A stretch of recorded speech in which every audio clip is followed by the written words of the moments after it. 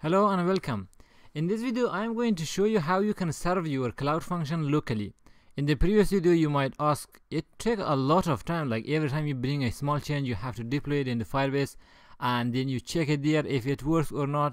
Especially when you are debugging your code, it is difficult to deploy your function every time, and it is going to take like at least 1 minute to deploy everything. So I'll show you how you can serve your cloud function locally. If I come to my application here, okay, I'm in the current directory here. So if I run npm run serve, this is going to run the serve. This is from Vuejs, so it will serve my application in the local host. So let's see how you can serve cloud function. You don't have to go to the cloud to the functions directory. So before I do that one, I just want to serve it locally and see how it is going to work. Also, I have Postman open here, and I will show you how you can send test HTTP requests to your cloud function locally. I will come to my application, and at the same time I can open another tab here. The way you run is you run your functions locally is using the Firebase serve. Before that we used to use like Firebase deploy, which was deploying, and serve is going to serve it locally. So you can say serve and you can pass the flag of only functions, and it is going to serve your Firebase function locally. Then you can have access to that one. Let's serve it and see, and I'll show you how you can do it without passing the flag of only function, and let's see how that is going to work. So it is going to take a few seconds to run, like it is going to check if you have the proper node or not, and then it is going to give you this URL here.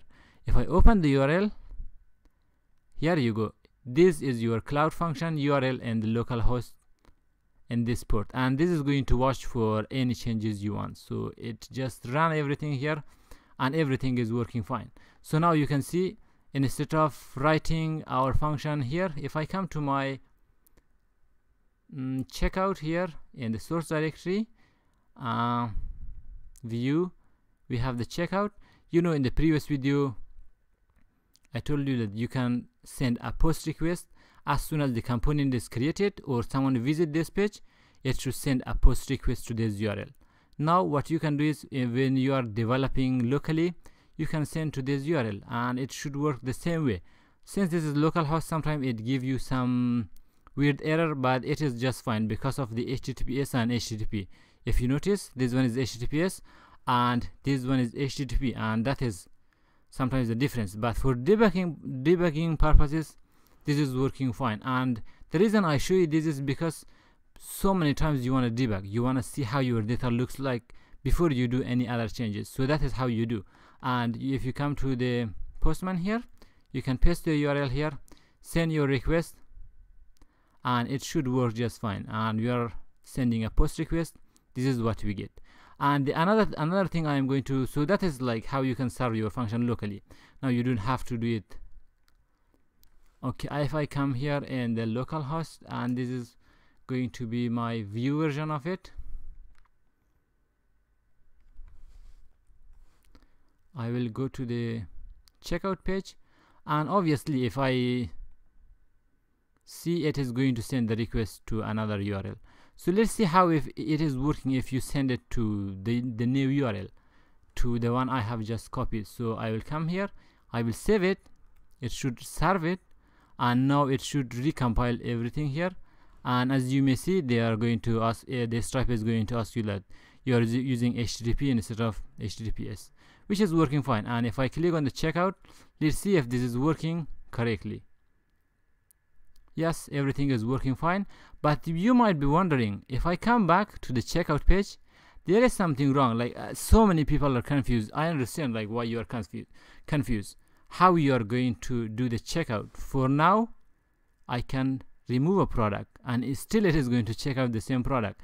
Of course, you will make it dynamic. If you have like a little confusion of why I did in the previous video, it is because I made you understand how everything is working behind the scene. But in fact, the way you get your session IDs, when someone click on the checkout, then it should create your session ID, and they should send you to the checkout page, which is not editable. You cannot change anything here. So this is the checkout page by Stripe. So that is for this one, and this was short.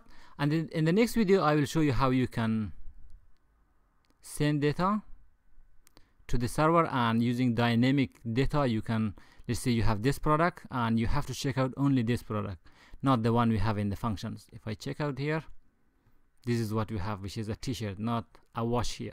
Also, one thing else, whatever data I send from here, it should not go to the checkout. I will explain more about this one. One thing just I am going to tell you is, and this is the only thing we send from here, is the product ID and the quantity. That's all we send. I don't need the title, I don't need the price, because the user might change the price. I don't need that. I just need the quantity, how many they want, and I need the ID of this one. Then based on that, I can take that product from database, I can multiply the quantity by the price, and then I can charge the user in the Firebase cloud function. So I hope it has been informative. Thank you for watching. I hope it has been like something helpful, and see you in the next video.